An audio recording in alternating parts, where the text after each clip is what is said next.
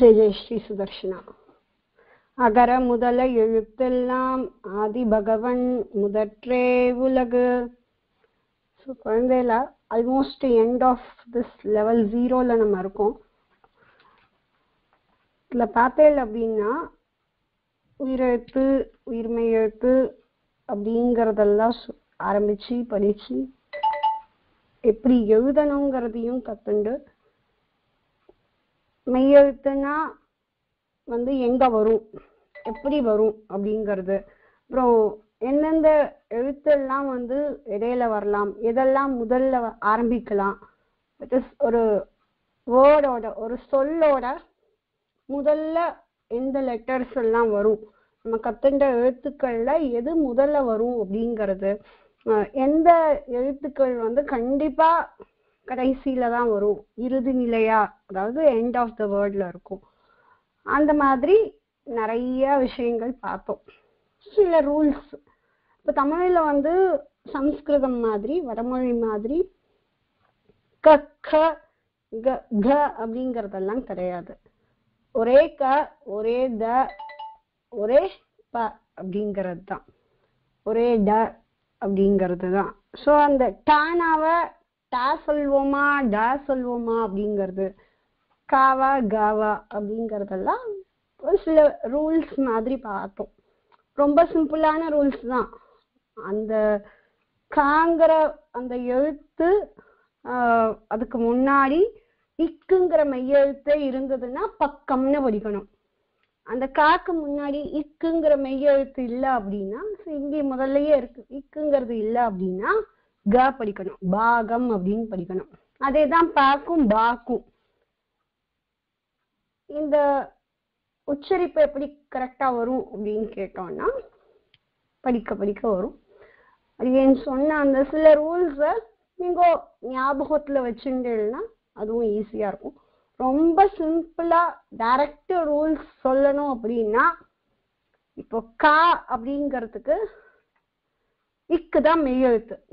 இக்குங்கிற மெய்யெழுத்துல இருந்து தான் கக்கா கிக்கி குக்குன்னு ஃபுல்லாவே வருது. அதே மாதிரி தானே இத்துங்கிற மெய்யெழுத்துல இருந்து தான் தத்தா தித்தி துத்து அப்படிங்கிறது வருது இல்லையா? ஸோ அந்த மெய்யெழுத்தை ஞாபகம் வச்சுக்கோங்க. அப்ப அதே சேம் லெட்டரோட மெய்யெழுத்து முன்னாடி இருந்தா கண்ணை மூடிண்டு அந்த எழுத்தை காணு தான் படிக்கணும். ஓகே, இதுல எந்த மாற்றமும் இல்லை. அதே மாதிரி அந்த எழுத்தை து குனித்து அப்படின்னா துன்னு தான் படிக்கணும், தானா மாதிரி தான் படிக்கணும், து சொல்லக்கூடாது. புகுந்து அப்படின்னா து, அது அந்த மாதிரி எக்ஸப்ஷன் என்னங்கிறது நம்ம பார்த்தோம். அதேதான் தோட்டம் டா தான் சொல்லணும், ஏன்னா ஈட்டுங்கிற மெய்யெழுத்து இருக்கு. இது ரொம்ப ஈஸியான ரூல். இதை ஞாபகம் வச்சுட்டா அந்த க த க க அப்படிங்கிறது you will able to remember. Okay, இது புரிஞ்சது இல்லையா எல்லாருக்குமே? So till here you all can follow, I hope. Okay, so இப்போ ஒரு எழுத்து பல எழுத்து, ஒன் லெட்டர் மோர் தேன் ஒன் லெட்டர். அதுல தமிழ்ல 2 லெட்டர் வேர்ட் 3 லெட்டர் வேர்ட் அப்படிங்கறது ஸ்பெசிஃபிக்கா பிரிக்கல. ஒரு எழுத்து பல எழுத்து அவ்வளவுதான். ஒரு லெட்டர் இருந்தாலும் அதுக்கு சில வேர்ட்ஸுக்கு ஒன்லி ஒன் லெட்டர் இருந்தாலும் இட் ஹாஸ் மீனிங். நிறைய எழுத்து இருந்தாலும் நிறைய எழுத்து சேர்ந்தாதான் ஒரு வேர்டு ஃபார்ம் ஆகும். அது any language that has the same rule. So அந்த மாதிரி பல எழுத்துக்கள் சேர்ந்து ஒரு வேர்ட் ஃபார்ம் ஆகுது. The main rule is அந்த பல எழுத்துக்கள், if a word has more than one letters, it is joined together to form a meaningful word. It is more important in தமிழா இருக்கட்டும், any language, any word you take, it should have some meaning இல்லையா? So அந்த word எல்லாம் சேர்ந்து, அந்த letter எல்லாம் சேர்ந்து ஒரு word form ஆகுது. That word should give you some meaning. Okay, ஊதா அப்படின்னா அது கலர் பேரு. ஓகே, பூமி அப்படின்னா எர்த், வால் அப்படின்னா டெயில், போர் அப்படின்னா வார். இந்த மாதிரி ஒன்னொன்னு திண்மைக்கு ஒரு அர்த்தம் இருக்கு. மயிலுக்கு, மயில்னா பறவை பேரு. Like name place animal thing அப்படிங்கிற மாதிரி தான். இதுலயும் பேரு அப்படின்னா அது ஒரு பேர். மயில் அப்படிங்கிறது ஒரு பேரு. சும்மா வேர்ட், சும்மா லெட்டர்ஸ் ரேண்டமா ஜாயின் பண்ணல இல்லையா? இந்த மாதிரி any letters join together to form a word. That word should give you some meaning. அது இருக்கணும். அந்த மீனிங்லயே தமிழ்ல வந்து நிறைய விதங்கள் இருக்கு. அதெல்லாம் கிராமர்ல வரும். இது காரண பெயர் அப்படின்னு சொல்லுவோம். இப்போ பெருமாளுக்கு திரு அப்படின்னு ஒரு முன்னாடி ஒரு ப்ரிஃபிக்ஸ் போட்டிருப்பா. திரு, திரு மால், மால்னா பெருமாள். அது ஏன் திரு? திருங்கிறது யார குறிக்கிறது? பிராட்டி, தாயார குறிக்கிறது. அந்த மாதிரி திருங்கிறது தாயார குறிக்கிறது. அதனால அவருக்கு திருமால் அப்படின்னு பேர் வந்தது. இந்த மாதிரி it has some reason also. ஒவ்வொரு பேருக்கு சில ரீசன்ஸ் இருக்கும். அந்த மாதிரி நிறைய இருக்கு. இப்போ வளையல் அப்படின்னு ஏன் பேர்? பேங்கிள் அப்படின்னு இங்கிலீஷ்ல சொல்லிட்டோம். ஆனா வளையல்னு தமிழ்ல பேர் அதுக்கு. வளை அப்படின்னா வளைஞ்சு இருக்கிறது அப்படின்னு சொல்லுவா. ஸோ அது வளைந்து இருக்கிறதுனால வளையல் அப்படின்னு பேர் தமிழ்ல. Some interesting things more. I mean, when you learn the language deeply, okay, you can able to know more. Okay, so இந்த மாதிரி நிறைய இருக்கு. அப்புறம் rhyming words. Guy, my, by, இதெல்லாம் உங்களுக்கு ஞாபகம் இருக்கா? ஸோ ஞாபகம் இருக்குங்கிறத சாட் விண்டோவில் அப்ளை பண்ணால் போகிறோம். ஓகேயா? பிகாஸ் நான் வந்து அடியன் லெக்சர் மோடில் போடலை. நீங்கள் எல்லாருமே க்ளீனாக மியூட்டில் தான் இருக்கு. ஸோ அடியன் கேட்கறதுக்கு சாட் விண்டோவில் மட்டும் எஸ் நோ அப்படி போட்டால் போகிறோம். Very good. So rhyming words ஞாபகம் இருக்கும் உங்களுக்கு. Very good. பட்டம், சட்டம், நாட்டம், இதெல்லாம் ஒரு ரைமிங் வேர்ட்ஸ். Very good. தென் ரைமிங் வேர்ட்ஸ்னா என்ன? ஒரே போல் ஓசை கொண்ட சொற்கள். இங்க ஓ தப்பா இருக்கு, இங்க மேல ஸ்பெல்லிங் மிஸ்டேக். ஓகே, ஒரே போல் ஓசை கொண்ட சொற்கள்.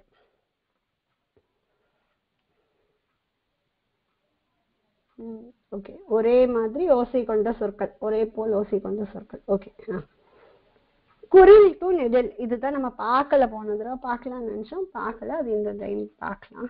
பல், பல் அப்படின்னா டீத். இப்போ இந்த பாவோட அ அப்படின்னா அதுக்கு அடுத்த நெடில் அது. ஆனாவோட நெடில் என்ன சொல்வேன்? ஆ. கரெக்டா? ஆனாக்கு நெடில் எது? ஆ. ஈனா அப்படிங்கிறது குரில்.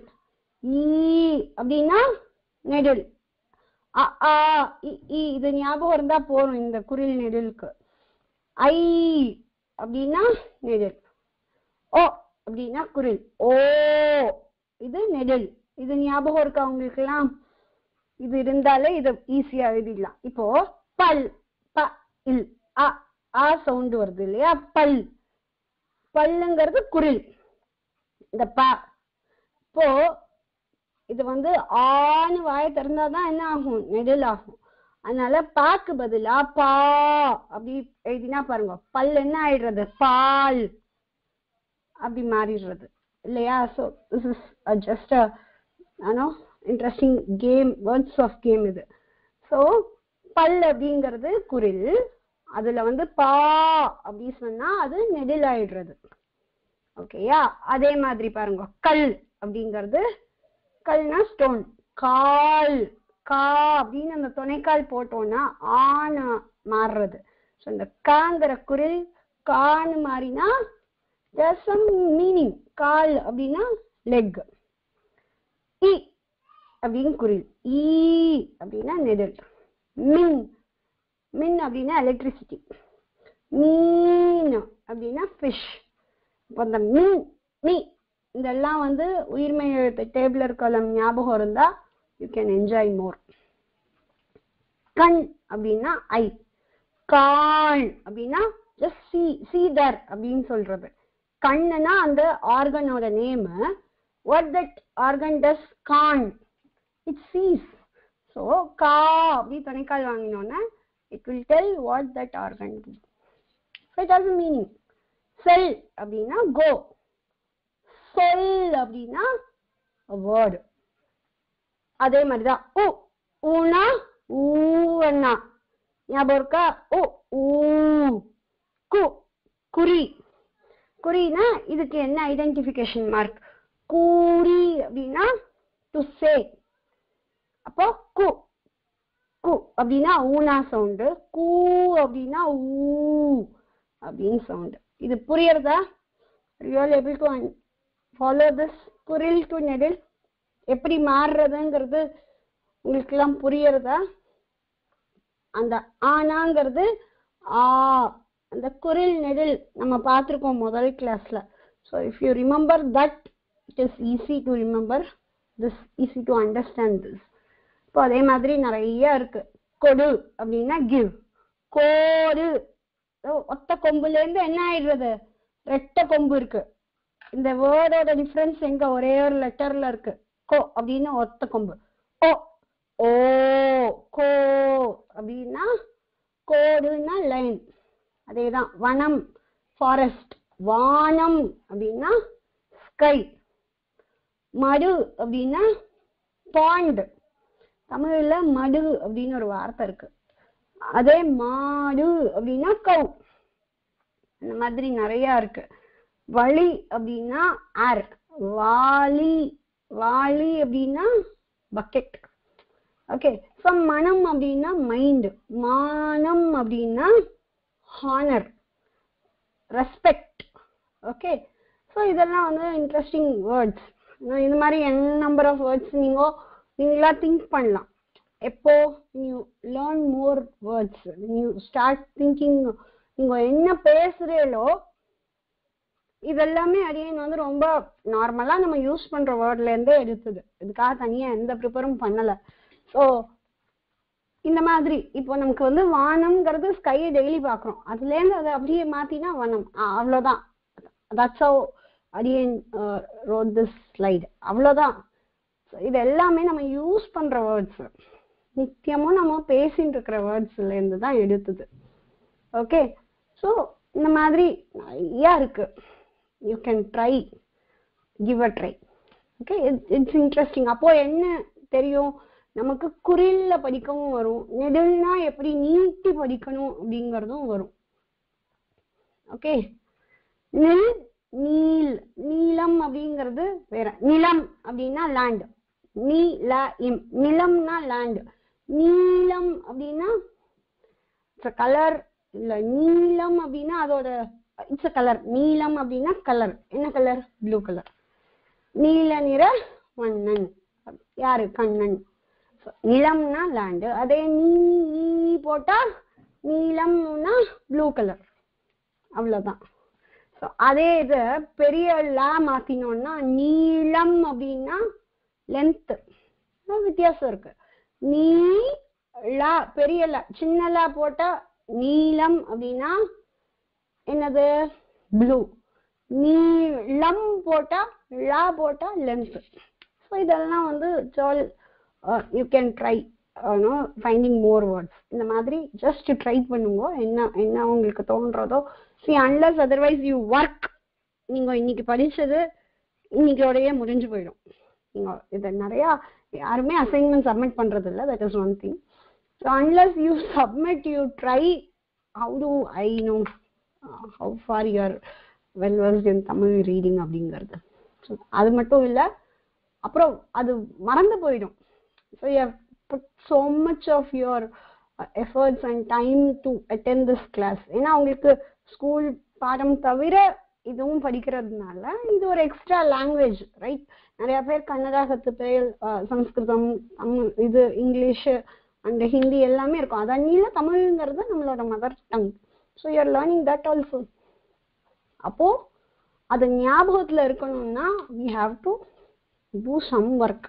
I'm not giving, எதுவுமே பெருசா கொடுக்கறதே இல்லை. அந்த வார்த்தைகளை படிக்கிறதுக்கு தான் அடியேன் கொடுத்துருக்கேன். So at least try, because another one more revision class தான் இருக்கும் தமிழுக்கு. அதுக்கப்புறம் மோஸ்ட்லி வந்து ஹவு இட் வில் பினா, அடியேன் will be sending the words, you have to read and show to us. அந்த வாய்ஸ் மெசேஜ் தான் அனுப்பும். ஸ்லைடு கிளாஸ் அப்படிங்கிறது one more revision class will be there. That's all. That will end the level 0 of Tamil class. Rest all will be reading practice that you have to do. ஏன்னா கிளாஸ்ல வந்து நம்ம கொஞ்சம் தான் பண்ண முடியும். அந்த வேர்ட்ஸ் டெய்லி கொடுத்து இல்ல வாரத்துல 2 நாள் அப்படிதான் நம்ம போன பேட்சுக்கு பண்ணோம். 2020 பேட்சுக்கு they were very active in submitting assignments. So I didn't use Google class at all. So we used Telegram only. They were very awesome. அதனால தான் அவளுக்கு வந்து பாசுறவங்களே வந்து end of தமிழ் லெவல் 0ல படிக்க முடிஞ்சது. தமிழ்லயே படிச்சு காமிச்சா. So அந்த அளவுக்கு நீங்களும் வரணும். You have to put effort to read the words on your own. Okay. So usually before end of level 0, the last final revision class க்கு முன்னாடி அடியன் எடுக்கிற ஒரு கிளாஸ் வந்து இதுதான். இலக்கணம் அப்படிங்கிற ஒரு இன்ட்ரோடக்ஷன். கிராமர் நீங்க எல்லாருமே எல்கேஜிலேயே you been introduced to English grammar இல்லையா? எல்கேஜி யூகேஜிலேயே வவல்ஸ் AEIOU அப்படின்னு இன்ட்ரடியூஸ் பண்ணிடுவா. ஸோ ஆன் வவல்ஸ்க்கு முன்னாடி ஆன் அப்படிங்கிறதும் இன்ட்ரடியூஸ் பண்ணிடுவா இல்லையா? So first ஸ்டாண்டர்ட்லேயே you will be knowing articles. அந்த மாதிரி தமிழுக்கு ஒரு கிராமர் உண்டு. இந்த கிராமர் வந்து it is totally different. It has its own grammar. Tamil has its own grammar. why a grammar is required for any language? எதுக்காக grammar வேணும் அப்படின்னா இந்த ஒரு ஆன்சர் வந்து இதுதான் முதல்ல கிராமர். இலக்கணம் என்றால் என்ன அப்படிங்கிற கொஸ்டினுக்கு ரொம்ப வருஷங்களா இயர்ஸ் டுகெதர் இதுதான் ஆன்சர். ஓகேயா? தமிழ் டெக்ஸ்ட் புக்ல பார்த்தா தெரியும், ஸ்கூல் புக்ல இதுதான். ஒரு மொழியை பிழையின்றி பேசவும் எழுதவும் பயன்படுவது இலக்கணம் என்பதாகும். இந்த சென்டென்ஸ் வந்து this sentence again is learning from since childhood. நான் வந்து ஸ்கூல் படிக்கிறச்சேவே இதுதான் ஆன்சர், இன்னைக்கும் இதுதான் ஆன்சர், என்னைக்குமே இதுதான் ஆன்சர் கிராமர் அப்படின்னா. ஸோ இந்த சென்டென்ஸ் ஞாபகம் வச்சுட்டா போறோம், உங்களுக்கு தெரியும் why we have to learn grammar. அது சேம் இங்கிலீஷ்லயும் அதே தானே. ஆன் ஆப்பிள் தான் சொல்லணும் இல்லையா? ஆப்பிள் சொல்லக்கூடாது. ஏன்? ஆன் ஆப்பிள்ங்கிறது தான் கரெக்ட். ஆப்பிள் சொன்னா அது தப்பு. அப்போ நம்ம சரியா அந்த ஆன் ஆப்பிள் அப்படின்னு சொன்னாதான் that is the right way to say, right way to write also இல்லையா? அதேதான். Okay, this is a book, this is a book அப்படிங்கிறது தான் right way to say இல்லையா? அந்த ஆர்டிக்கல் வந்து கரெக்டா யூஸ் பண்ணாதான் அது கரெக்ட். அந்த ஆர்டிக்கல்ல வேற ஏதாவது தப்பா யூஸ் பண்ணா அது தப்பு. அப்போ அந்த this, the, and அப்படிங்கறதெல்லாம் எதுக்கு கத்துக்கிறோம்? to write or to speak without any mistakes. ஒரு மொழியை பிழையின்றி பேசவும் எழுதவும், பேசுறதுன்னா ஸ்பீக், எழுதுறதுன்னா ரைட், பயன்படுவது அப்படின்னா யூஸ்ஃபுல், அதுக்கு பயன்படுவது இலக்கணம் என்பதாகும். இலக்கணம்னா கிராமர், வியாக்கரண். ஓகே, ஸோ இலக்கணத்தின் வகைகள் அப்படின்னா types of grammar. Okay, in Tamil we have types of grammar. அதாவது ஜெனரல் கிராமர்லாம் கிடையாது. தமிழுக்குன்னு தனி ஒரு ஸ்ட்ரக்சர் உண்டு. Tamil has its own grammar structure. அதுல ஃபர்ஸ்ட் எழுத்து இலக்கணம், லெட்டர்ஸுக்கு கிராமர் இருக்கு. Just note the interesting things in Tamil. லெட்டர்ஸுக்கு ஒரு கிராமர் இருக்கு. ஓகே, சொல் இலக்கணம் அப்படின்னா அந்த சொல், அந்த வார்த்தைகள், வேர்டுக்கு ஒரு கிராமர் இருக்கு. யாப்பு இலக்கணம், இது என்னன்னு பின்னாடி சொல்றேன். அணி இலக்கணம், பொருள் இலக்கணம் அப்படின்னு ஒரு 5 இருக்கு. இது என்னங்கறத நெக்ஸ்ட் உடனே திருப்பி சொல்றேன். இப்ப நம்ம பார்த்த இது வரைக்கும் பார்த்திருக்கோம் இல்லையா? படிக்கிற வரைக்கும், எழுதுற வரைக்கும். எழுதுறதுல ஒரு maybe one part of எழுத்து இலக்கணம் we have seen, another one part of சொல் இலக்கணம் we have seen in level 0. ஓகேயா? அதுல என்ன வரும்னா எழுத்துக்களின் எண் நம்ம பார்த்திருக்கோமா? how many letters are in உயிரெழுத்து? 12. மெய் எழுத்து 18 இருக்கு, உயிர்மெய் எழுத்து எத்தனை இருக்கு அப்படின்னு பாத்துருக்கோமா? டோட்டலா எவ்வளவு இருக்குன்னு பாத்துருக்கோமா? இப்ப இந்த பெயர் என்னன்னு பாத்துருக்கோமா? இக்குன்னு புள்ளி இருந்ததுன்னா, மேல புள்ளி இருந்தா அதுக்கு பேரு மெய் எழுத்து அப்படின்னு பாத்துருக்கோமா? கரெக்டா? அதோட வடிவம் எப்படி இருக்குன்னு பாத்துருக்கோமா? இதெல்லாம் அந்த லெட்டர்ஸ், நம்பர்ஸ், அதோட ஸ்ட்ரக்சர்ஸ் அதெல்லாம் எழுத்து இலக்கணத்துல வரும். புரிஞ்சுதா? இதெல்லாம் எதுல வரும்? எழுத்து இலக்கணத்துல வரும். ஓகே, அடுத்தது சொல் இலக்கணம். இதுல நம்ம என்ன பார்த்திருக்கோம் அப்படின்னா, அந்த இக்கு அந்த மெய்யெழுத்து ஃபாலோடு வருது அப்படின்னு எல்லாம் சொல்லியிருக்கோம் இல்லையா? அந்த ரூல்ஸ், அதாவது மெய்யெழுத்து கடைசியில தான் வரும், மெய்யெழுத்து ஆரம்பத்துல வராது. அதே மாதிரி உயிரெழுத்து ஆனாங்கிற ங்கிறது ஒரு வேர்டோட எண்ட்ல வராது அப்படிங்கிற சில rules we have seen, right? That is a part of that சொல்லிலக்கணம். அதுனா words எப்படி we have to write. அடியேன் சொன்ன மாதிரி word அப்படின்னாலே more than one letters or one letter or more than one letter join together to give a meaning. That is more important. அது சொல்லிலக்கணத்துல இருக்கு. நீங்க ஒரு 4-5 லெட்டர் சேர்ந்து if you have write a word, the word when you can say when it gives some meanings. அது மட்டும் இல்ல, நம்ம word வரைக்கும் தானே பார்த்திருக்கோம். இப்ப 2-3 வேர்ட்ஸ் ஜாயின் பண்ணி we will be framing a sentence. அது நம்ம பார்க்கல. அந்த சென்டென்ஸ் எப்படி இருக்கணும், how to write a sentence அப்படிங்கறது எல்லாமே see this is a book. அந்த இஸ் வருமா வாஸ் வருமா அப்படிங்கறதெல்லாம் இங்கிலீஷ்ல இருக்கா? திஸ் போடணுமா தட்டு போடணுமா அப்படிங்கறதெல்லாம் இங்கிலீஷ்ல உண்டு இல்லையா? தட் அப்படிங்கிறது ஒரு இது இருக்கு இல்லையா? அதே மாதிரி சிங்குலர் ப்ளூரல் அப்படின்னு சொல்லிலக்கணத்துலதான் வரும். சிங்குலர்னா என்ன, ப்ளூரல்னா என்ன அப்படிங்கிறது, 1 இருந்ததுன்னா 1 இன் நம்பர்னா சிங்குலர், மோர் தேன் 1னா ப்ளூரல். அப்ப எஸ் சேப்பேல், இஎஸ் சேப்பேல், ஐஇஎஸ் சேப்பேல் இதெல்லாம் இருக்கு இல்லையா? இதெல்லாம் இந்த மாதிரி ஸ்ட்ரக்சர் எல்லாம், இந்த சென்டென்ஸ் ஃபார்மேஷன் எல்லாம் சொல்றது சொல்லிலக்கணம். புரிஞ்சுதா? அடுத்தது யாப்பு இலக்கணம் அப்படின்னா பொயட்ரி. ஒரு பொயட்ரிய எப்படி எழுதணும், ஒரு போயம் எழுதுறதுக்கு என்ன ரூல் அப்படிங்கிறது யாப்பு இலக்கணம். அது செய்யுள் அப்படின்னு சொல்லுவோம்.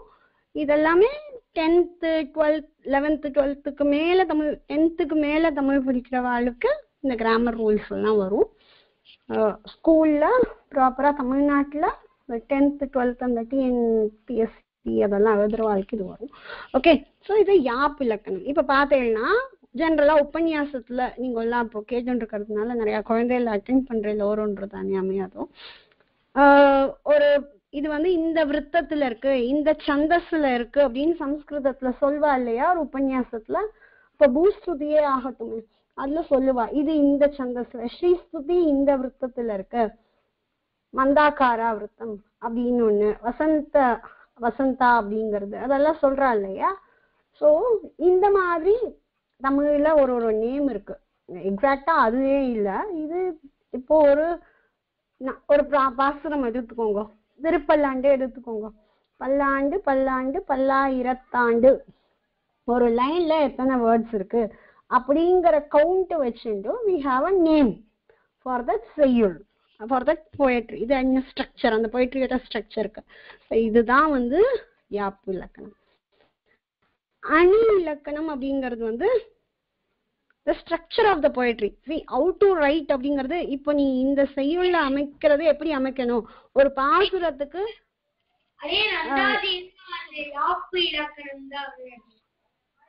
ஆமா அந்தாதி செய்யுள் அந்தாதி அப்படிங்கிறது இல்ல. இது அழகு பத்தி சொல்றது அந்தாதின்னு வந்துரும். அந்தாதினா அமைக்கும் முறை, கரெக்ட். அதுல அமைக்கும் முறை இப்ப அந்தாதி நான் பண்றேன்னா அது இட் ஹாஸ் a ரூல். நேரிசை வெண்பா பண்றேன் அப்படின்னா இட் ஹாஸ் a ரூல். இப்போ ஒரு பாசுரத்துக்கு ஒரு லைனுக்கு 6 தான் இருக்கு அப்படின்னா இந்த 6 தான் நான் யூஸ் பண்ணும், அது எப்படி இருக்கணும் அப்படிங்கிற அந்த ஹவு டு ரைட் இருக்கு பார்த்தீங்களா? ஹவு டு ரைட் அந்தாதி அப்படிங்கிறத யாப்பு இலக்கணம் சொல்லும். அணி இலக்கணம் அந்த ஸ்ட்ரக்சரை சொல்லும். இது இந்த திருவந்தாதி அந்தாதினா ஒரு போயம் முதல் பாசுரம் எங்க முடிகிறதோ அந்த வேர்டு எடுத்து அடுத்த பாசுரத்தோட ஸ்டார்டிங்ல இருக்கும். அந்தாதி எப்படி எழுதணும் அப்படிங்கறது யாப்பிலக்கணத்துல வருது. அணி இலக்கணத்துல அந்த அந்தாதியோட அழக பத்தி வர்ணிக்கலாம். அது எப்படி இருக்கு பாரு, அதோட சொல்லு அழகு, பொருள் அழகு அப்படிங்கறதெல்லாம் அந்த ஸ்ட்ரக்சர், அந்த ஸ்ட்ரக்சரோட பியூட்டி அத பத்தி சொல்றது. இப்ப திருப்பல்லாண்டு பாசுரத்தோட பியூட்டி என்ன, அதோட பொருள் அழகு எப்படி இருக்கும்? உதாரணத்துக்கு சொல்லணும்னா திருவாய்மொழி பகவத் விஷயம், அதோட பொருள் அழகு என்ன பொருள் அழகு? ரொம்ப உயர்ந்த அழகு, பெருமாளை பத்தி சொல்றது. அதுதான் ரொம்ப உயர்ந்த அழகு இல்லையா? அதோட பொருள் அழகே it is defining only Perumal அப்படிங்கிற மாதிரி அது செயலோட அழகை பத்தி கூறுறது. ஓகேயா? சோ அதோட மீனிங் பத்தி சொல்றது. இது என்ன அணியில இருக்கு? அணிங்கிறது நிறைய வகை இருக்கு. தற்குறிப்பு ஏற்ற அணி, நைச்சியானுசந்தானம்னு ஒண்ணு சொல்லுவா, தன்னை தாழ்த்திண்டு சொல்றது. இப்போ சில பாசுரங்கள்லாம் பொதுவா சொல்றச்ச நைச்சியானுசந்தான பாசுரங்கள்னு சொல்லலாம். அதுக்கு ஒரு அணி பேர் உண்டு, அதுக்கு ஒரு அந்த நைச்சியானுசந்தானம்னு சொல்ற பத்தியில அதுக்கு தமிழ்ல ஒரு பேர் இருக்கு. ஓகேயா? அப்புறம் வஞ்சக புகழ்ச்சி அணி அப்படின்னு ஒரு அணி இருக்கு. அதாவது அந்த செய்யுள் பார்த்தோம்னா இந்த செய்யுள் ஒருத்தரை இட் இஸ் அப்ரிஷியேட் பண்ற மாதிரி இருக்கும். சர்காஸ்டிக் கமெண்ட்னு சொல்லுவா பாரு, அது மாதிரி வஞ்சக புகழ்ச்சி அணி அப்படின்னு. இதெல்லாம் ரொம்ப பெரிய டாபிக். 8th 9th அந்த தமிழ் கிராமர் இதெல்லாம் அதெல்லாம் வேண்டாம். இதெல்லாம் சொல்றேன், இந்த மாதிரி இருக்கு அப்படிங்கறத தெரிஞ்சுக்கோங்க. அதுக்கு பேரு அணி இலக்கணம்னு பேரு. பொருள் இலக்கணம் அப்படின்னா பண்டைய மக்களோட வாழ்வு முறையை பத்தி சொல்றது. Life of ancient Tamil people, அது பொருள் இலக்கணத்துல வரும். அவ இப்படி இருந்தா, இந்த அகழ்வாராய்ச்சி எல்லாம் பண்றா இல்லையா, அதெல்லாம் இதுக்குள்ளதான் அடங்கும். ஏன்னா அவ அது படிக்கிறதா இருக்கட்டும், அந்த கல்வெட்டா இருக்கட்டும், அதெல்லாம் எப்படி கண்டுபிடிக்கிறா, அந்த ஸ்கிரிப்ட் எல்லாம் இருக்குல்ல, அதெல்லாம் அது பொருள் இலக்கணத்துல வரும். இது அடியேன் சும்மா ஒரு பேசிக் அந்த ஒரு பேர்ட்ஸ் ஐ வியூ தான் கொடுத்துருக்கேன். அதை விட இன்னுமே ரொம்ப குறைச்சல் தான் சொல்லணும். இது இருக்குன்னு தெரிஞ்சுக்கோங்க. மெயின் அப்ஜெக்டிவ் இஸ் அடியேன் சொன்னது சும்மா ஒரே ஒரு 0.5% ஆஃப் கிராமர் இன்ட்ரோடக்ஷன், just 0.5. அந்த 0.5 is just covering the name, the types of grammar in Tamil. அவ்வளவுதான். இதுல அணி இலக்கணம்லாம் இதோட டெஃபினிஷன் இஸ் ரொம்பவே பெருசு. ஃபியூ ரீட் தமிழ், அதாவது ஹையர் பண்ணல அப்படின்னா அதுலயே இருக்கும். அணி இலக்கணம் அப்படின்னா என்னங்கிற ஒரு சாப்டரே பெருசா போகும். சொல்லிலக்கணத்துக்கே ஒரு தனி சாப்டர் இருக்கு. அப்படின்னா என்னெல்லாம் வரும் சொல்லிலக்கணத்துல அப்படிங்கறதுக்கே ஒரு புக்கே இருக்கு. அந்த அளவுக்கு இட் இஸ் பிக். அதுல 0.5% தான் ஓவராலா சொல்லியிருக்கேன். ஓகேயா? ஸோ அந்த லெவல் மட்டும் தெரிஞ்சுக்கோங்க, அதுக்கு மேல யோசிக்க வேண்டாம். அந்தாதி திருவந்தாதி இருக்கு, அந்தாதிங்கிறதெல்லாம் என்னங்கிறதுக்கு நிறைய இருக்கு. அது என்ன வெண்பாங்கிறது அதெல்லாம் each language has its own beauty. We have to learn as we grow, as we learn the language. அது கன்னடமா இருக்கட்டும், சமஸ்கிருதமா இருக்கட்டும், தமிழா இருக்கட்டும், இங்கிலீஷா இருக்கட்டும், நம்ம இந்தியன் லாங்குவேஜஸ்ல நம்ம எவ்வளவு கத்துக்கிறோமோ, ஏதாவது ஒரு இந்தியன் லாங்குவேஜ்ல வெல்வர்ஸ்டா இருந்தோம்னா மற்றது எல்லாமே கொஞ்சம் ஈஸியா புரிய வரும். மற்ற எல்லாத்துலயுமே கத்துக்கிறது ரொம்ப ஈஸியாயிடும். ஸோ இஃப் யூ டேக் தமிழ்ல ஆழமா நல்லா புரிஞ்சதுன்னா அப்படியே கன்னடம், தமிழ் சமஸ்கிருதம் ரெண்டுமே ரொம்ப ஆழமா இருந்ததுன்னா மற்ற இந்தியன் லாங்குவேஜஸ் எல்லாம் இன்னும் ஈஸியா புரிஞ்சுக்க முடியும். ஏன்னா நிறைய தமிழும் சமஸ்கிருதமும் தான் கிளாசிக்கல் லாங்குவேஜ் அப்படின்னு நம்ம முதல் கிளாஸ்லயே பார்த்தோம். அதனாலதான் நம்ம சம்பிரதாயத்துல இந்த ரெண்டுமே ரொம்ப வசதியா வச்சுட்டு இருக்கா. நம்ம பூர்வர்கள்லாம் வசதியா புடிச்சு காமிச்சது தமிழ் சமஸ்கிருதம் ரெண்டும் ரொம்ப ரொம்ப முக்கியம். Try learning these two language. எவ்வளோ முடியுமோ அதோட டெப்த் எவ்வளோ கத்துக்கிறீங்களோ அவ்வளோக்கு எவ்வளோ யூ கேன் என்ஜாய் தி சம்பிரதாயம் பாடம். ஸ்தோத்திர பாடமா இருக்கட்டும், திவ்ய பிரபந்தமா இருக்கட்டும், கிரந்தங்களா இருக்கட்டும், எதா இருந்தாலும் you will enjoy it more when you know the language. So இந்த கிராமர் தெரிஞ்சதுன்னா ஆழ்வார் பிரபந்தம் இன்னும் நல்லா என்ஜாய் பண்ண முடியும். ஆழ்வார் இதுல சொல்லியிருக்கார், இந்த மாதிரி பாவத்துல சொல்லியிருக்கார் அப்படிங்கறதெல்லாம் இன்னும் நல்லா அழகா புரியும். சம்ஸ்கிருதத்துக்கும் அதேதான். இப்போ ரீசெண்ட் உபன்யாசத்துல கூட அதான சொல்றா இல்லையா, பூஸ்துதியில இன்னும் அழகா காமிக்கிறா அந்த கிராமர் இத கொஸ்டின் ஃப்ரேம் பண்ணி இதோட கிரியாபதம் என்ன அப்படிங்கறதெல்லாம் காமிக்கிறா இல்லையா, அதெல்லாம் கிராமர் இல்லையா. ஸோ அப்போ இந்த grammar தெரிஞ்சுக்கிறதுனால what is the use, அப்போ இந்த ஸ்தோத்திரத்தோட அர்த்தம் இன்னும் கொஞ்சம் நல்லா புரியுறது. இதோட கிரியா பதம் பிரபத்தியே அப்படின்னு இருக்கு அப்படின்னு சொல்றோம் இல்லையா. இந்த மாதிரி தமிழ்லயும் இலக்கணம் உண்டு, தமிழ்லயும் கிராமர் உண்டு. ஓகேயா. வேர்பு இது இந்த இந்த இந்த ஸ்லோகத்துல இது வேர்புன்னு சொல்றா இல்லையா, அதுதான். அப்போ அது தெரிஞ்சுட்டா நமக்கு இன்னும் நல்லா என்ஜாய் பண்ண முடியறது. we are learning more. அதுதான் ஓரொன்று தானே அமையாது இல்லையா. இப்போ நீங்க எல்லாம் எக்ஸாம் குழந்தையெல்லாம் எழுதுறீங்க, எப்படி எழுதுறீங்க, அது புரியறது இல்லையா. அந்த சம்ஸ்கிருதத்துல கிரியாபதம்னா this is கிரியாபதம், how to split அப்படின்னா இதுனா சம்போதனம்னா அந்த கால் பண்ற வேர்டு என்ன, அது மாதிரி தமிழ்லயும் இருக்கு சம்ஸ்கிருதத்துலயும் இருக்கு, குறைவே இல்லை. ரெண்டு லாங்குவேஜும் it's ocean. what do you have to inculcate yourself? You have to inculcate the interest to learn the language. அது ரொம்ப முக்கியம். குழந்தைகளா, I have just given the introduction. 0.5% கூட இல்லை, 0.5 தான் கொடுத்துருக்கேன். முதல்ல நல்லா லெட்டர்ஸ் படிங்க, எழுத்து இலக்கணத்துல ஸ்ட்ராங்கா இருக்கணும் நீங்க. ஓகேயா.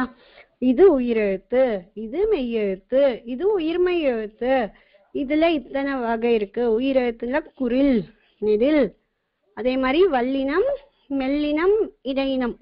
இந்த முதல் இலக்கணமான எழுத்து இலக்கணத்தை ரொம்ப ஸ்ட்ராங்கா இருங்கோ. அதுல இருந்து மற்ற இலக்கணம் எல்லாம் கொஞ்சம் கொஞ்சமா வரும். So try to recall, read, write what we have learned. Tamil letters, Tamil letters என்ன கத்துண்டோங்கிறத தயவு செய்து படிச்சுட்டே இருங்கோ. அப்பதான் நிறைய படிக்க முடியும். வேர்ட்ஸ் அப்பதான் when you start reading more words, அப்போ இந்த அடுத்து சொன்னதெல்லாம் ஈஸியா வரும், புரியும் அட்லீஸ்ட். ஓகேயா. ஸோ அதனால குழந்தைலாம் படிங்கோ, சொல்லி கொடுத்த பழசெல்லாம் அப்படி ரிவைஸ் பண்ணிட்டே இருங்கோ.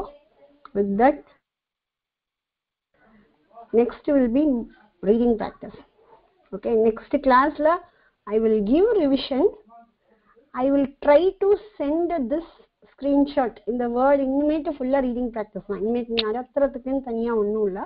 next class will be revision, followed by will be giving these types of words, sentences to practice.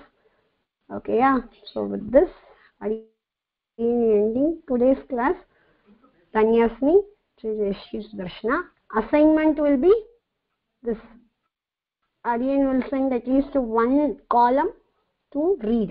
Ada read panni, unless you send the audio, I don't know how far you are learning this. So try to send and complete the assignment. okay, Darshana.